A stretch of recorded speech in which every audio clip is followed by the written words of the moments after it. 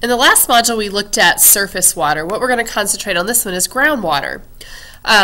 Surface water can sink into the ground, or precipitation can sink into the ground and enter what we call aquifers.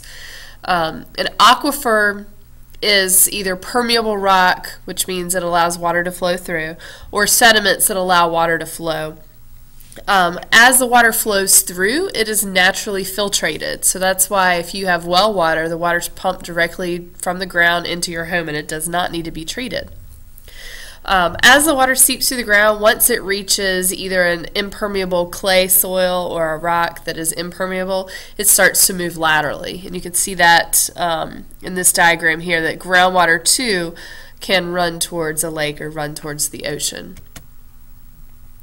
All right, so that area that's completely saturated, or all the pore space is filled with water, that's your aquifer. The top boundary of the aquifer is the water table. Water table can rise and fall. If you have a wet season, your water table is going to be higher. If you experience drought, or you have a lot of people that are using the water, or a lot of irrigation, then your water table can drop. When we withdraw groundwater, basically what we're doing is we are digging a hole and putting a pipe and a pump down to withdraw water from that aquifer.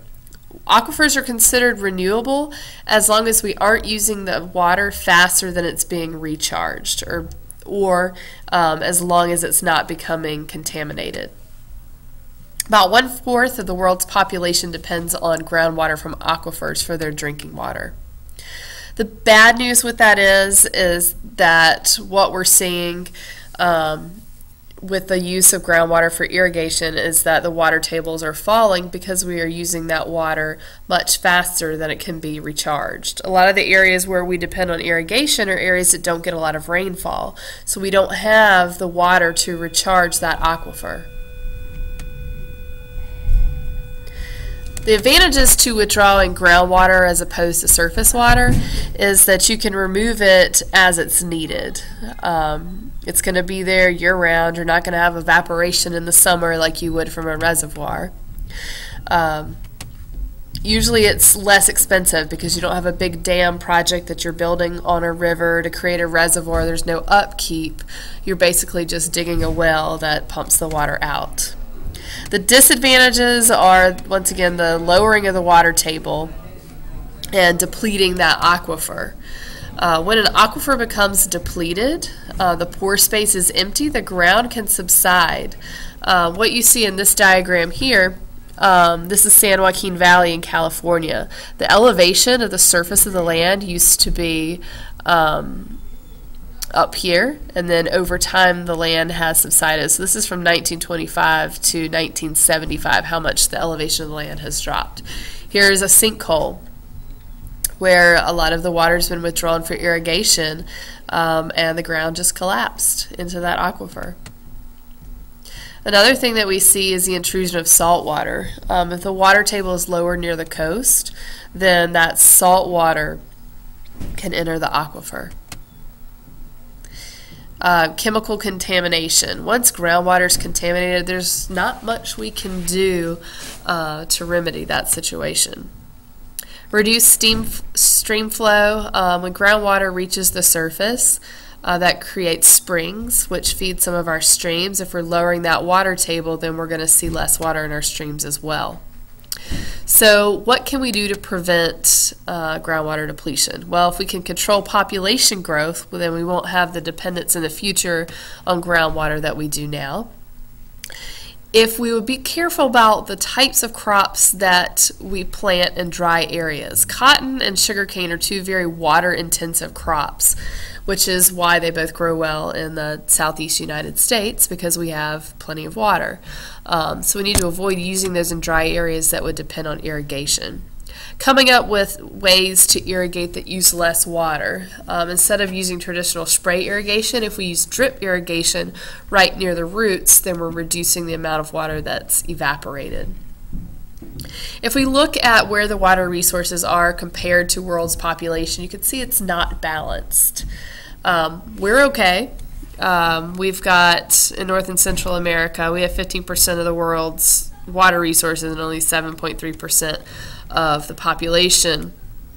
Whereas when you look at Africa and Asia, where most of our world's population growth is occurring, they have a smaller percentage of the world's water supply compared to their population.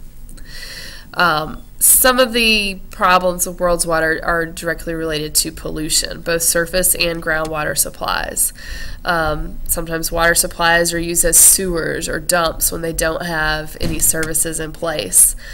Runoff from cities, from factories, from farms can infiltrate through the ground or can run off into streams and rivers. And then, as we saw from that diagram, not all the fresh water on Earth is where it needs to be. It's not evenly distributed. There are areas where people have to travel miles each day just to get the water that they need, either because they're in a dry season, they're experiencing drought, or they just don't live near an access. So a lot of what we take for granted, that you can just turn on your sink and water comes out, they don't have in many of our less economically developed countries. They have to actually go to the well and withdraw the water. Some other causes of water scarcity, we've got drought, which is where you have usually high evaporation and low precipitation, so that can be a result of higher temperatures than normal. If you're in a dry climate, you're already going to have lower amounts of precipitation. And then desiccation is drying of the soil when either we remove the vegetation through deforestation or overgrazing. That exposes the soil, causing it to dry out. As more and more people are relying on limited amounts of runoff, that creates water stress. And another thing that we're seeing is our lakes and rivers are shrinking because we're removing that water for irrigation. We're diverting it to other areas, using it for industry. So as a result of our water scarcity in areas, about 1/6 of the people on Earth don't have enough access to fresh water. When we think about 7 billion people, 1/6 of 7 billion, that's a pretty significant number. There are ways that we can increase our water supply. We can build a dam. Now that might create problems downstream, but that can create water in an area that needs it. We can bring in water from elsewhere. We'll look at a case study of diverting water. We can withdraw groundwater or convert salt water to fresh water using desalinization, which is expensive but is done in certain parts of the world. If you can look at the map here at the top, you can see in the southeast United States, we're lucky we've got very little water scarcity problems. We do see problems in the southwest with physical water scarcity and approaching physical water scarcity. But if you look at Africa and Asia, where most of the people on Earth live, you really see where those problems are arising. Importing food from areas that have rainfall. It's not going to do you much good to import food from an area that also uses heavy irrigation, but that can help cut down on the amount of irrigation that's used in drier areas. All right, so desalinization, I mentioned, is a way to increase our usable water. And this is one of the things that they're doing in Saudi Arabia. They have 27 desalination plants, and so 70% of their water originates as salt water. So what it does is they take either salt water from the ocean or brackish water, which is a mix of fresh and salt water, usually at the mouth of the river, and they remove the dissolved salts. There's several different ways they can do it. They can distill it, which is you heat it to a high enough temperature the water evaporates. The salt's left behind, and they condense evaporated water into fresh water. Or reverse osmosis, where it's pumped through a filter or membrane that allows the water molecules through, but the dissolved salts are too large. Now the disadvantages, it is very expensive, and then you also have wastewater, which is brine, very salty water, and the leftover minerals when the water was evaporated. You've got to find ways to dispose of those.